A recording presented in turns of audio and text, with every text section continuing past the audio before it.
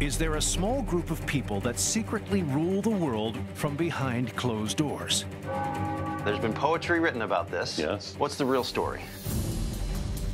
Nearly half of American presidents belonged to secret societies. This is where the American nation is really forged.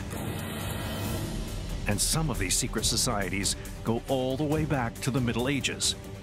This is really where all this begins.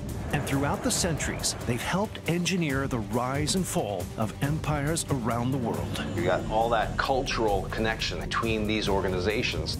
Some people believe that during the American Revolution, the Founding Fathers had assistance from a group that was connected to the granddaddy of all secret societies, the Knights Templar.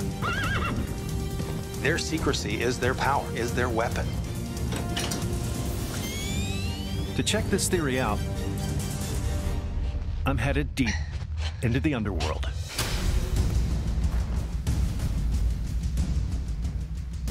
Many of America's founding fathers were part of a secret society called the Freemasons, and they used sacred rituals and tactics developed over centuries to help them win the American Revolution. But could the Freemasons have their roots in an older, more mysterious secret order, the Knights Templar? I'm hiking to Bagras Castle, a Knights Templar stronghold in Turkey, to examine any possible clues that might connect the Templars to the American patriots.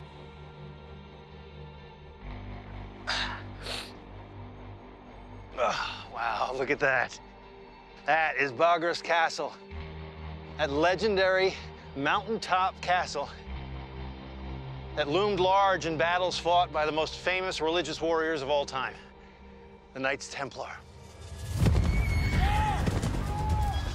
Founded in 1119, the Knights Templar was a military religious order of elite fighters whose original mission was to protect Christian pilgrims as they traveled to the Holy Land.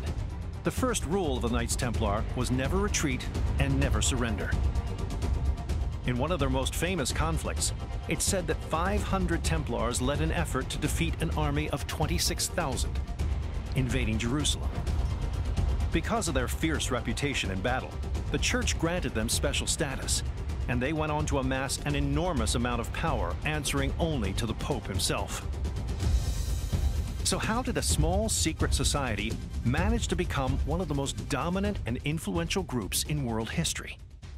And could their fighting techniques have somehow been passed down through the ages to help the Founding Fathers win the American Revolution? We did. Yeah, How you doing? welcome. There you are. Hello. Hello. Nice to see you. Nice to see you. That is a long climb. So what makes Bagras Castle so important to the Knights Templar? Bu kale stratejik açıdan Strategically very important place. It's the vantage point. You can see one side Syria and the other side Anatolia. So kind of connects Anatolia to Syria all the way to Africa. Interesting. Muad'Din tells me that the Templars used this high vantage point not only to spot from which direction the enemy was attacking, but also to communicate, using lighted torches to send messages to Templars below. The number of torches lit conveyed different messages. The same type of secret code employed by Paul Revere as he warned his militia forces of the upcoming British attack. But similar battle tactics used by Templars and Patriots didn't end with secret torch signals. There's a lot of tunnels in this castle. Is that right? Is that true? Yeah. These tunnels were used for warfare, getting behind the enemy and ambushing them. This castle is a weapon itself, like a sword. Can you take me down and can we look at these things now? Yes. I want to get a first-hand look at these tunnels and see if there's any similarities between this Templar stronghold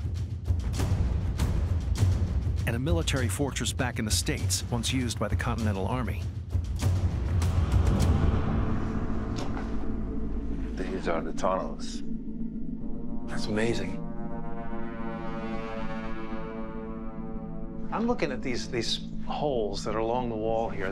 There's a whole series of them right here. 1, 2, 3, 4, 5. So this would have been used either to shoot from or to use spears through and stabbing outwards? Yeah. What they've created with these tunnel systems is the ability to create a surprise attack from within the castle. If armies have gotten in, if fighters have gotten in here, they're expecting the fight to come from up. Little do they know, the fight's going to be coming from below. It's just an entire, infrastructure of surprise.